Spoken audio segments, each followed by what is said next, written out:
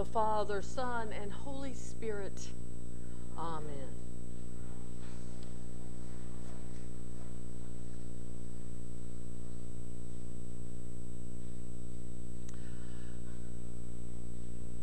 These last few weeks in the Adult Christian Formation series, Alan and Leslie Kathman have been leading us in a consideration of faith and science.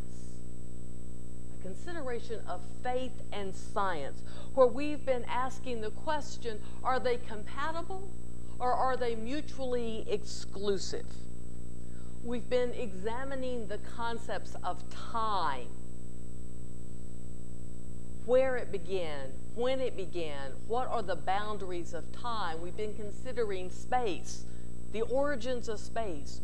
Where does it begin? Where does it end? We've been considering the origins of life.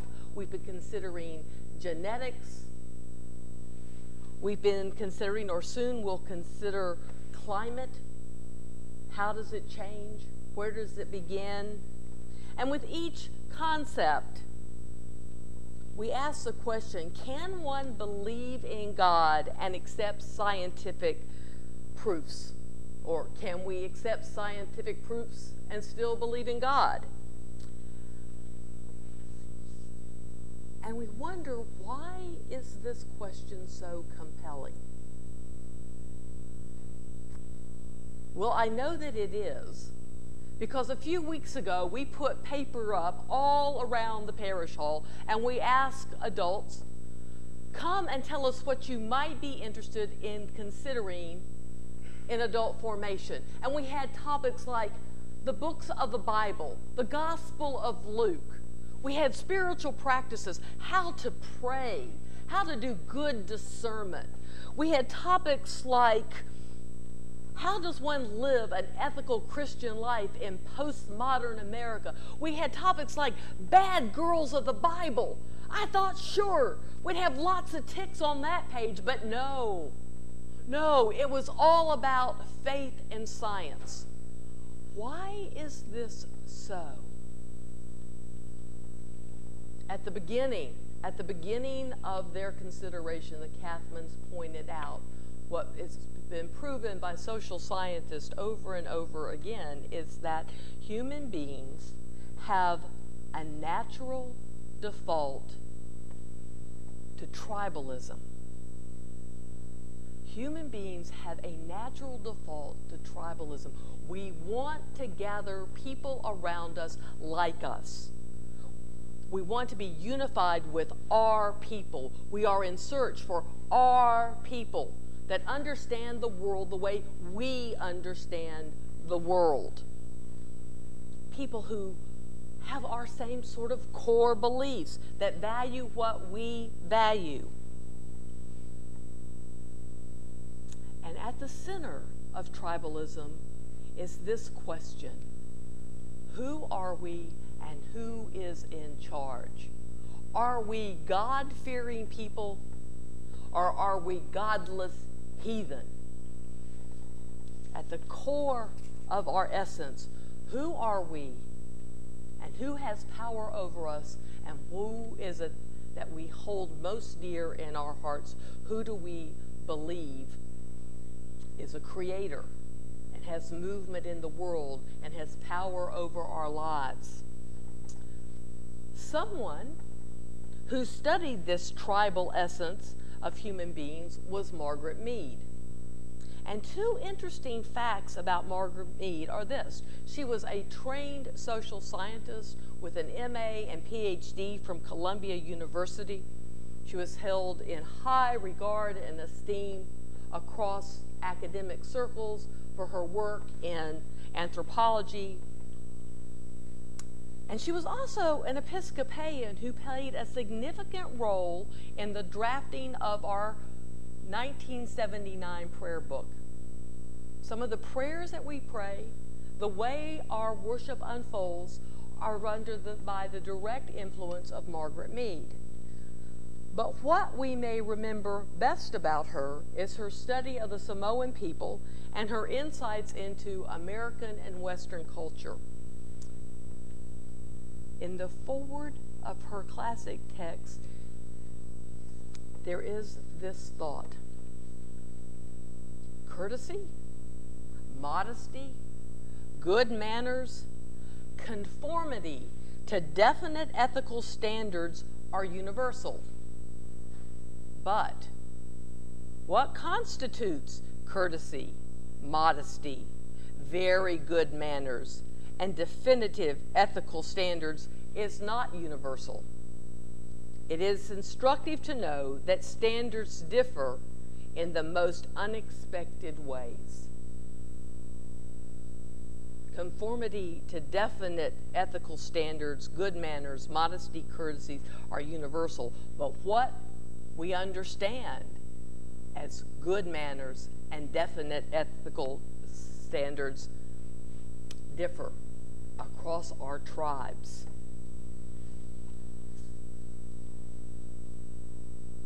Some tribes believe that monogamy, one man, one woman, married together, raising family, that's the standard. Some tribes believe that's no way to run a society, that it's much better for a man to have many wives to divide up the labor.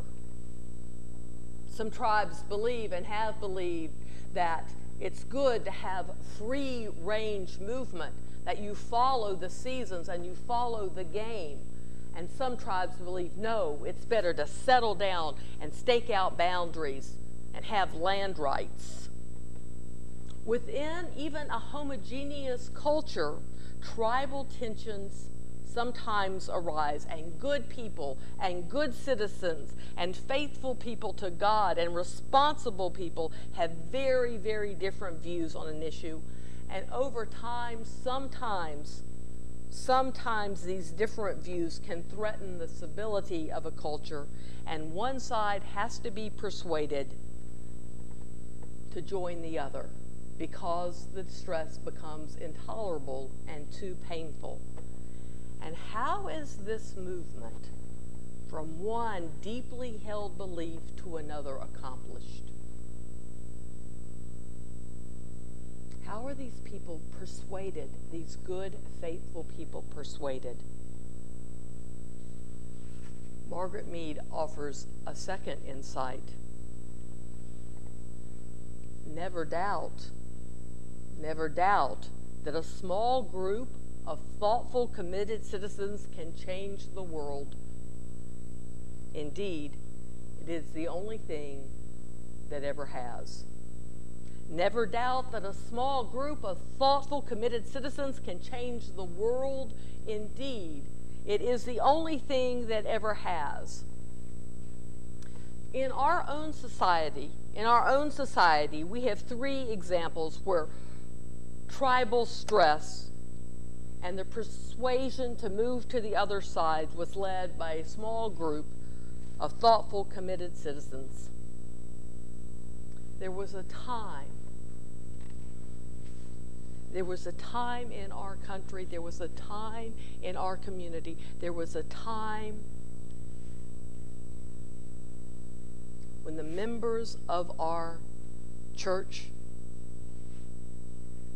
the members that gave us land, the members that gave money for us to build the bricks of this congregation, owned slaves. They loved their wives, they raised their children, they believed in their God, and they owned slaves. And there was a time in our country when there were people who were not dependent on slaves for economic stability and thought, this is not right, this is not of God. And no one wanted to enter into this economic, moral morass. No one wanted to deal with it.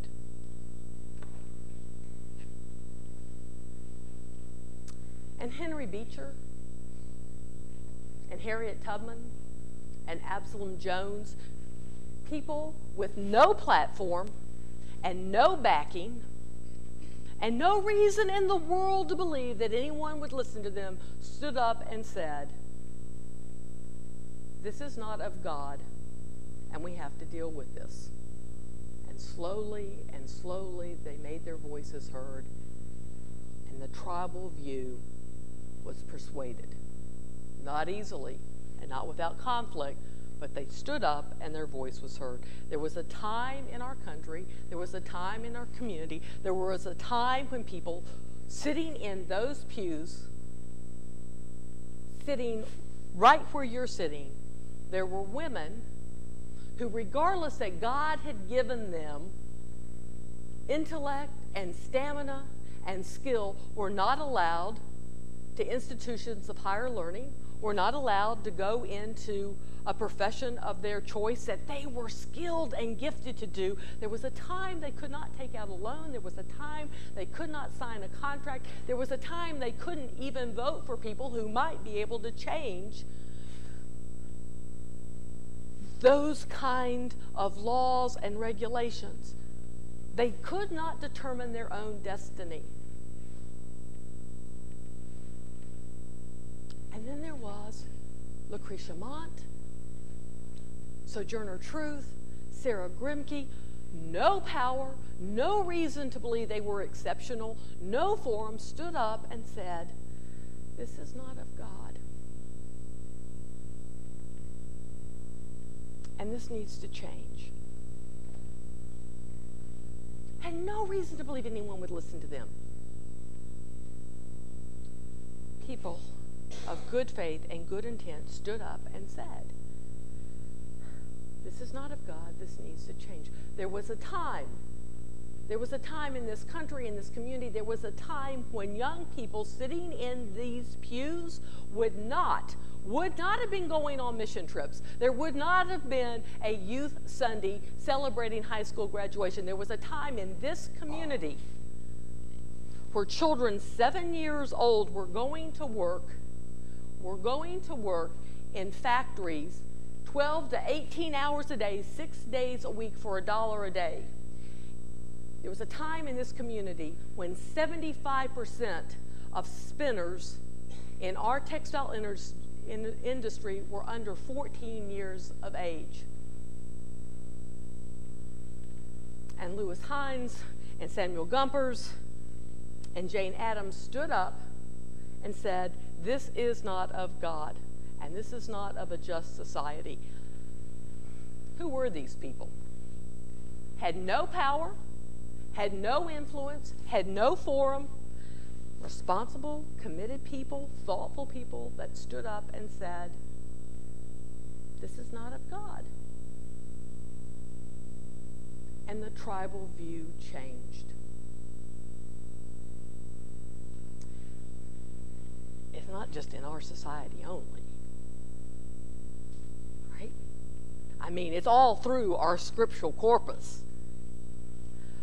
12 nobodies, a couple of fishermen, itinerant tent maker, stood up and said to the Roman Empire, the greatest power on the face of the globe, "Put down your multiple gods, honor the one God, put down your oppressive power, love all neighbors." No forum, no army behind them. Thoughtful, reflective people stood up and said, "This way is not of God, and it's not the way to a just society." It wasn't in the New Testament only. Tracy just read about Samuel. Samuel gets sent to Bethlehem. Bethlehem is a know-nothing kind of place. Nothing exciting is going on in Bethlehem. Nobody important's come out of Bethlehem. There's Jesse and his 7 sons. The first strong son gets pulled in front of Samuel. No, I don't think that's the one. The second strongest, very smart son. No, I don't think that's the one. Down the line, down the line, down the line. Are there any more? Well, there's David. There's David. Where's David? Oh, he's out taking care of the sheep. We'll bring him forward. Little David. The youngest of an inconsequential family in an unconsequential town gets pulled up and begins a dynasty, a united kingdom.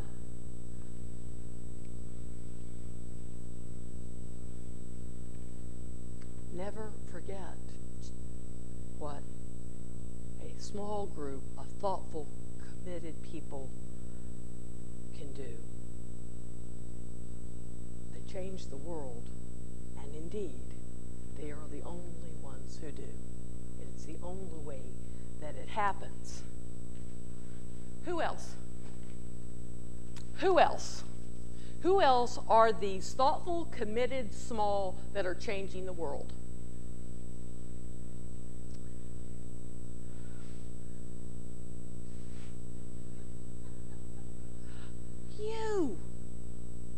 You.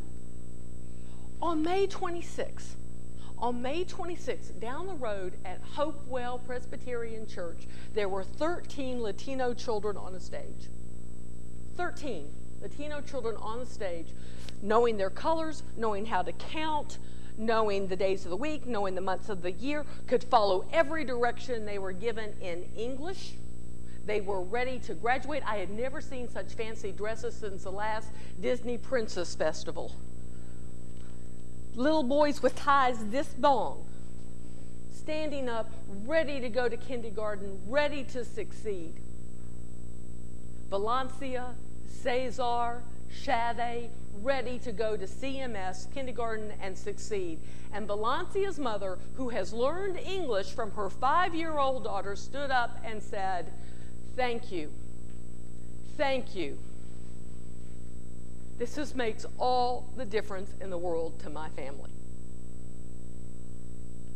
And Chevy's grandfather, with the heaviest accent you can imagine, came up and said to me, "Thank you. Thank you." On Thursday afternoons, Dave Whirling comes up from downstairs and says, "Ben, tell Reverend Holler what you did." I made a 5 on the EOGs in math. "Ben, tell Reverend Holler what you made last year." I made a 1.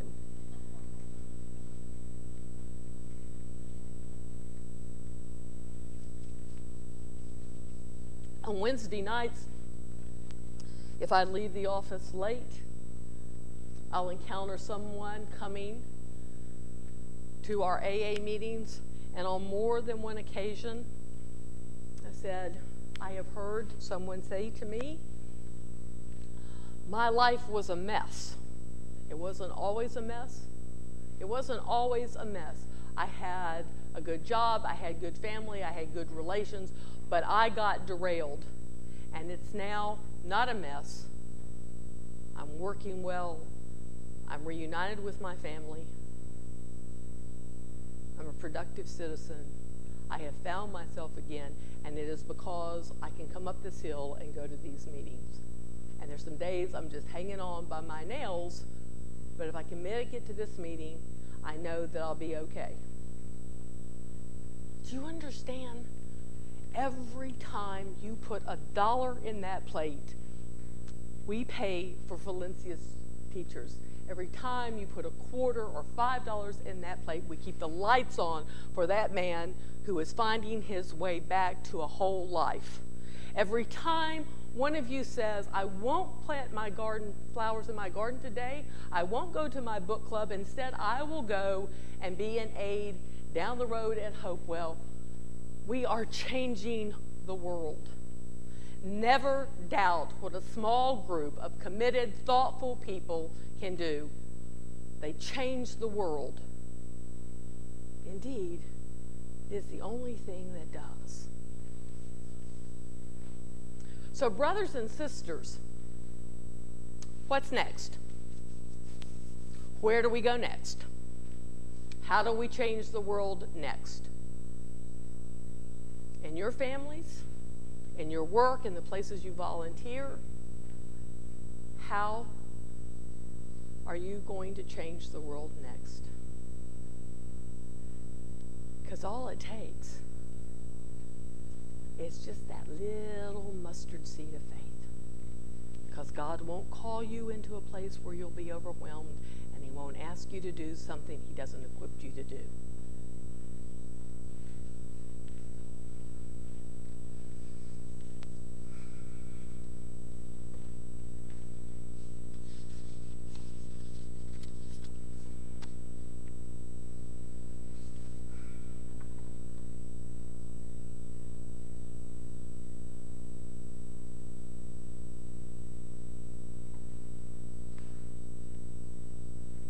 going next?